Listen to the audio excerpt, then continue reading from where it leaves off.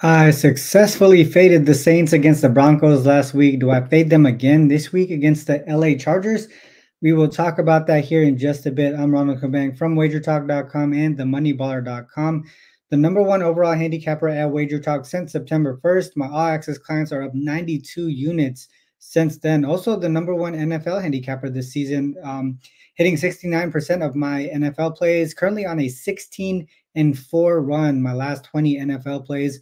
WagerTalk currently has a deal going on where you can get a 30-day all access pass for just $249. That's under $8 per day. That includes 5% plays, which I do have one up already for this weekend in the NFL.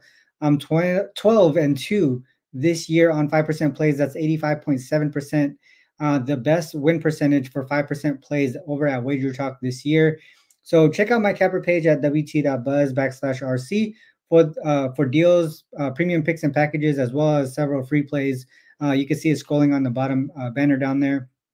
So let's dive into this Saints versus Chargers matchup here. The Chargers, they've been struggling on offense lately, particularly in their last game against the Cardinals, where they really couldn't get much going despite a favorable matchup. They're lacking, to me, I think they're lacking elite receiver talent right now. And this puts a lot of pressure on Justin Herbert to carry that offense. But, fortunately, they have the Saints here in front of them. There's the Saints defense. They're dealing with a lot of injuries right now, especially in the secondary. Both starting cornerbacks, I believe, are out. Obviously, that's going to make the pass vulnerable. So if you look at that and you look at the run defense as well, the Saints' run defense hasn't been great either. The last couple of weeks, guys like Sean Tucker and Javonte Williams, they've kind of had their way with them. And now they got J.K. Dobbins here looking to kind of feast on this bad run defense. But on the other hand, you have the Saints offense, right? Obviously, it looks like a mess. That's putting it lightly. But Spencer Rattler, this is another start under his belt. He does have like the natural talent to really succeed in this league, but he has, to me, I feel like he's had some problems with decision making, right? And against the Chargers pass rush that has Mack and Bosa, it's going to be tough for him to really make quick decisions. In this game too, his offensive line has really been hurt with injuries. That makes things a little bit worse. I think they're going to really rely on the short game. Dinks and dunks, and throw in some off balance rushing plays. The Chargers kind of struggled against James Conner last week, so I think this is something that the Saints can kind of try to take advantage of. But despite all of this, I think the Saints actually, if you look from a trend perspective, and I'm a big trend guy, and you're trying to kind of balance the trends with the stats and the momentum and all that stuff.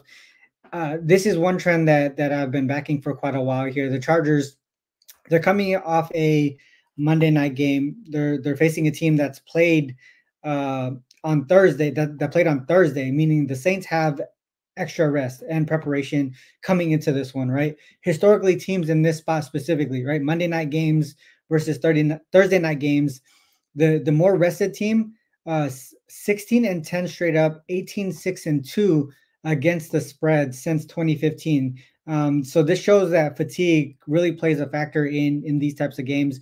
New Orleans, I don't think they're going to win outright, but at the number that we're seeing here, 7.5, I think this is a perfect setup for them to cover the spread. The Chargers could be sluggish here coming into this one off a short week, and the Saints, obviously despite their issues, they are, the more rested squad as well. So I would look towards the Saints plus the 7.5 if you can get it there. What are your thoughts on this game? Do you agree? Do you disagree? Make sure to hit that like and subscribe button. Leave a comment after the show as well. I do like to hear other people's angles. Make sure you also hit the notification button as well, because you'll be able to see other breakdowns from other handicappers over at Wager Talk. Once again, head over to wt.buzz/RC for free premium picks. All the deals that they have going on over at wagertalk.com. You can head over there, including that amazing 30-day all access pass that I talked about earlier. And for all your personal betting needs, head over to themoneyballer.com. They have all the stats, trends, and insights you need to make informed betting decisions. You can use promo code RC50. That's also down there on the banner. You can see it scrolling in just a bit. But the moneyballer.com is my main source for handicapping. It's a big reason why I've had a successful WNBA season, so far NFL season, and NBA season coming up as well. So check that out, themoneyballer.com. This is the end of the video, guys. Whether you fade or follow, it is on you to make that call. Good luck with all your actions. Till next time, peace.